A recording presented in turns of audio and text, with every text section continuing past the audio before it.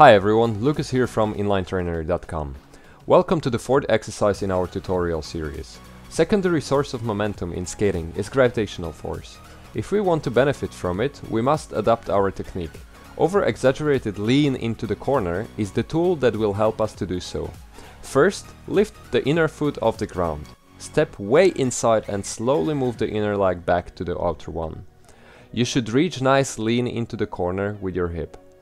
Think of the focus points from previous exercises. Stay low, look outside, hip into the corner and be stable. Remember to practice to the opposite direction as well.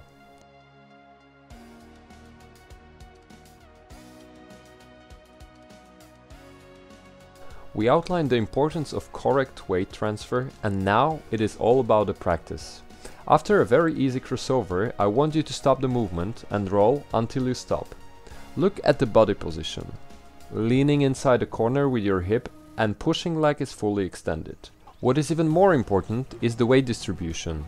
You are not going to be able to execute this exercise unless you have all the weight on the inner leg. You can experience a little struggle until you find a stable spot.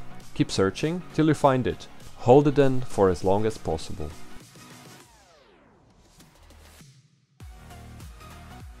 Another on the list, 6th in the row, we have a little more advanced exercise. It is called sticky wheels. Why? Because all wheels are on the ground for the whole duration of the exercise. We tend to lift our feet too much off the ground, and this exercise prevents that.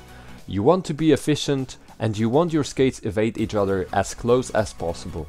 Lean inside the corner with your hip nicely on the outside edge. Do a simple crossover with all wheels on the ground and finish the push with fully extended leg. Try to eliminate bouncing movement with your upper body. Both pushes should be executed with fully extended legs. This one might feel a little challenging from the beginning, but it will get easier over time.